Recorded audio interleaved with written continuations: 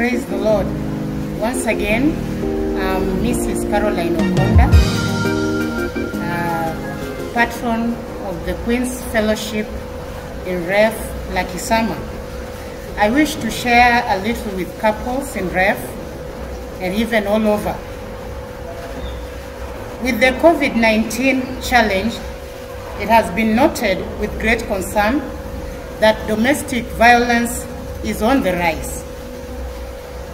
With couples now forced to spend more time together, one would be tempted to think that love would be at its peak now. But that is not the case.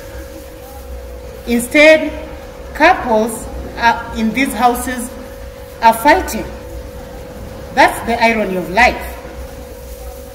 The word of God in Proverbs 14, verse 1, it says, "Every wise woman buildeth her house, but the foolish plucketh it down with her hands." Every wise woman buildeth her house. That is what I will major upon. Every wise woman. I believe whoever is listening to me, if it's a woman, I'm talking to somebody wise. Wisdom is the key thing in us as women to build up our homes or our houses, to build up our marriages, to build up our families, to make things work around our homes. So every woman, I urge that at this moment, when many people are so edgy and they will come out raging at whatever slightest provocation, then I urge women, please let us apply wisdom in all matters. It does not matter how big that challenge might seem in that house, or in your marriage, or in that or whatever challenge you'll be facing at home. It needs us to have wisdom.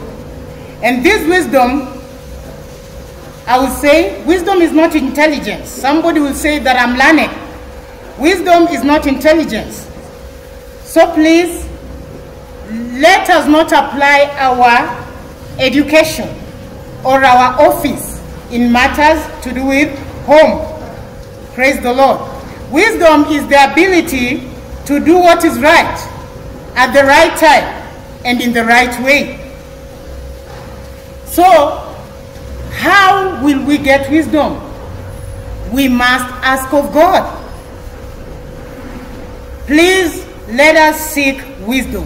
Women all over, let us seek wisdom.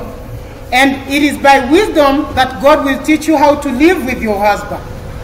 God will teach you how to live with your children. God will teach you how to handle matters at home. God will teach you how to handle matters at your workplace. Wisdom. Let us seek for it. Proverbs 15 verse 1. The Bible says, "A soft answer turneth away wrath, but grievous words stirs up anger." A soft answer turns away wrath. Queens and women all over, our tongues are a blessing, but let us tame them that they may utter words of grace to the listeners. Whoever receives these words, let him be encouraged. Let him find peace in his heart.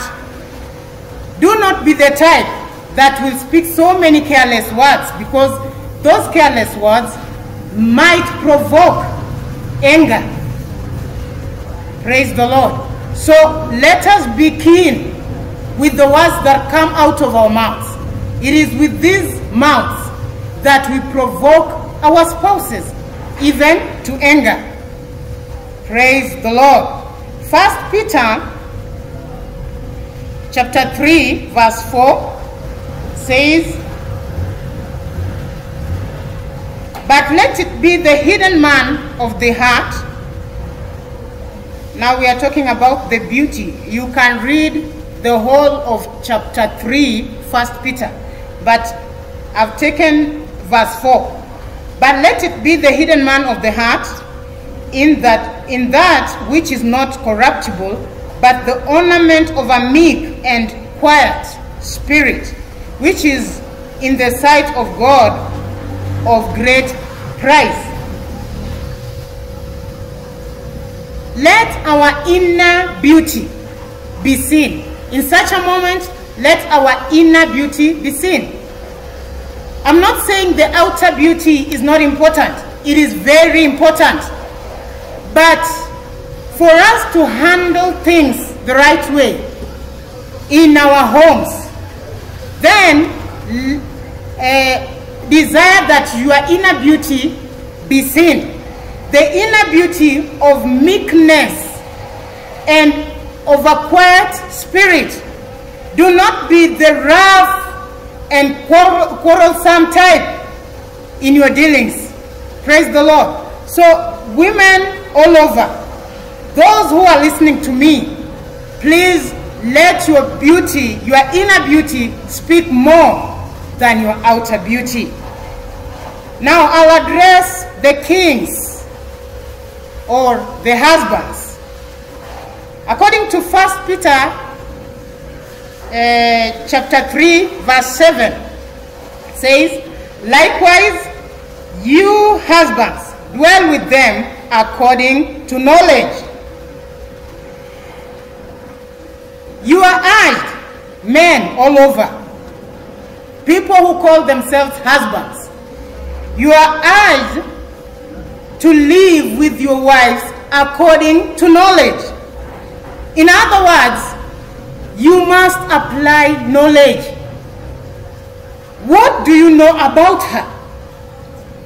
Her capabilities, her inabilities, her likes, her don'ts. What do you know about her? It is not about what you know about women, not about the other women. What do you know about her?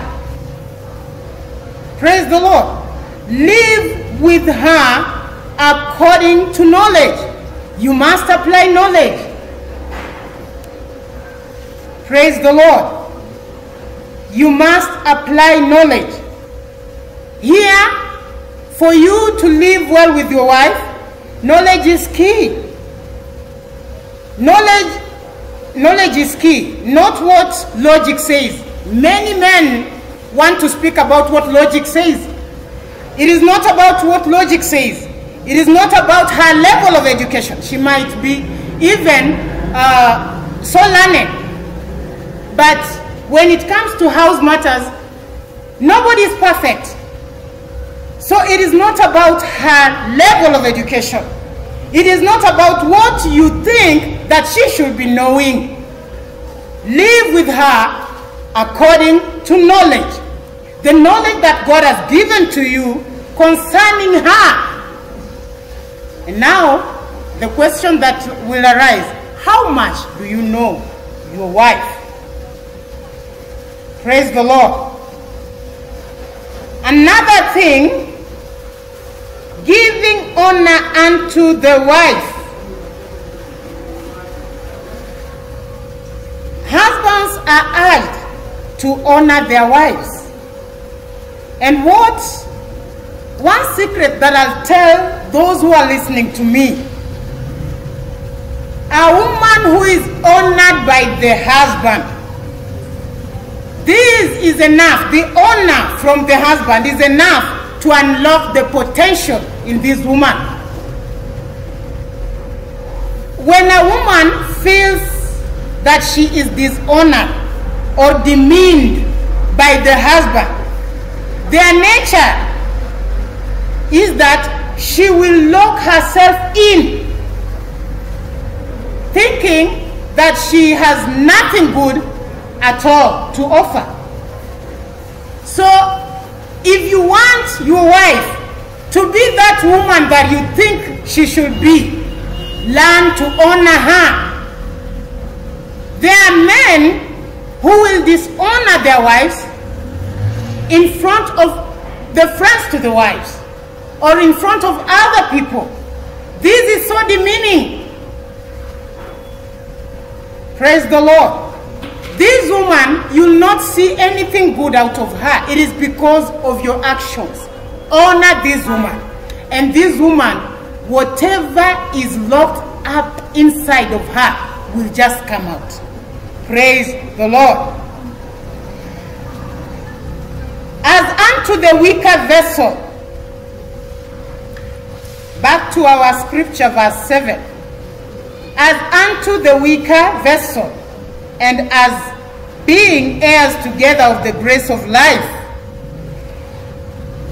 I'll talk about the weaker vessel. Weakness here is not of anything, but of her position to you as a helpmate. And her duty to you, the duty of submission. When the Bible talks of her being the weaker vessel, you are the head.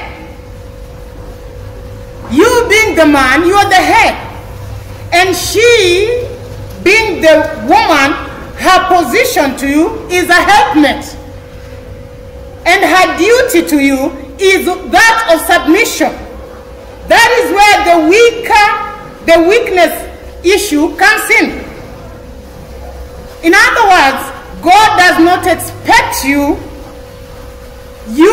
as a husband to use your position of being the head to frustrate or harass your wife. Praise the Lord.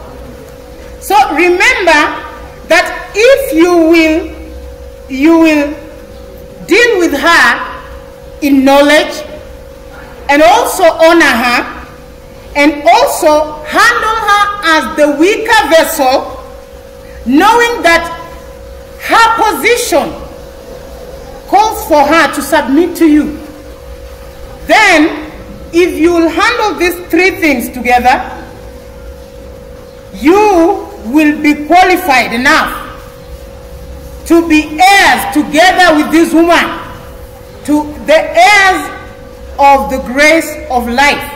Praise the Lord. God looks at you as one. You, husband and wife, as one. So there is a point where you must meet. And now this is where the grace of life brings you people to. Praise the Lord. And this grace of life comes from God. We are heirs. I and my husband are heirs to the grace of life. Praise the Lord. And there's another thing as I conclude, that your prayers be not hindered. If you are not able to do those three things that this verse is speaking about, then you are putting yourself in a position for your prayers not to be taken in by the Lord. So husbands and wives all over, please, even at such moments when things are not working around us, let us go back to the scriptures and do that which God expects of us. And in so doing, our lives will be okay. May the Lord bless you. Let me pray. Father, in the mighty name of Jesus, I thank you for your people who are listening to me, the wives, the husbands. King of all glory, at this moment, it is hard, life is hard, and life has given no hope to anybody. But Lord, we hope in you, and we know that in you we will walk right. Help us as wives to walk right according to your word. Help the husbands to walk right according to your word. And Lord, I know that these marriages will stand the test of time. We love you and we bless your name. In Jesus' name, amen.